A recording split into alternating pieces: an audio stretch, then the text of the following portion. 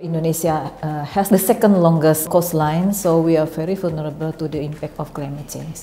That's why we have policies and action for mitigation for adaptation.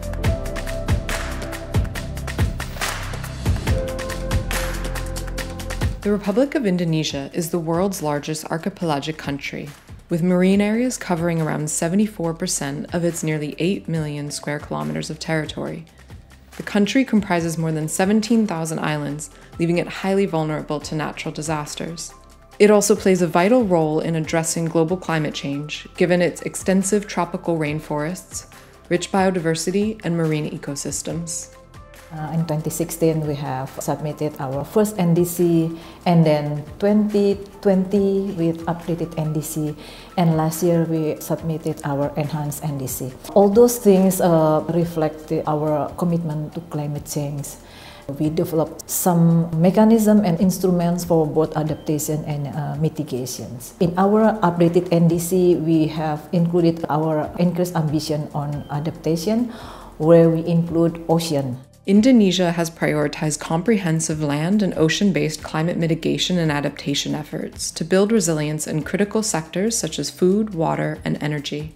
And then for mitigation, we have a commitment to increase our ambition as reflected in our enhanced NDC. For Indonesia, adaptation is as important as mitigation. Indonesia's current NDC sets an unconditional emissions reduction target of 29%.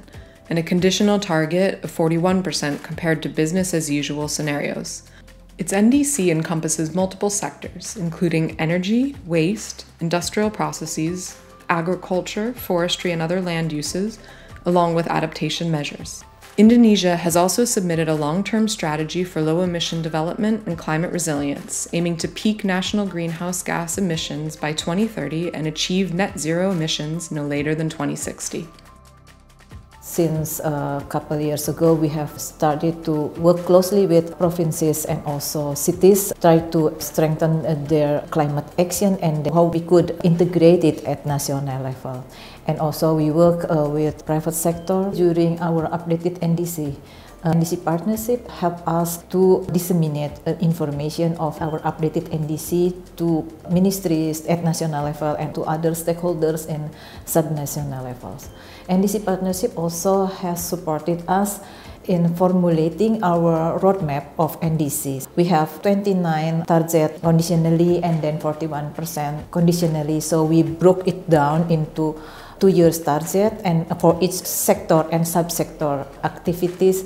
And then based on this target, we could measure it annually. So this is the role of NDC Partnership, support us. Indonesia has been a member of the NDC Partnership since 2016, actively contributing to its governance by serving on the steering committee from 2022 to 2023.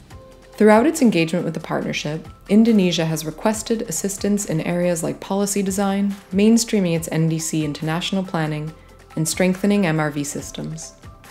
We cannot do it our own, but we have to work with the others. For Indonesia, the role of NDC Partnership in supporting countries is very important because the way of NDC Partnership facilitating countries, it's a very inclusive process and it's a very supportive process. My expectation is that NDC Partnership still support us, in particular developing countries, in strengthening our NDC implementation and also, of course, to raise our ambition.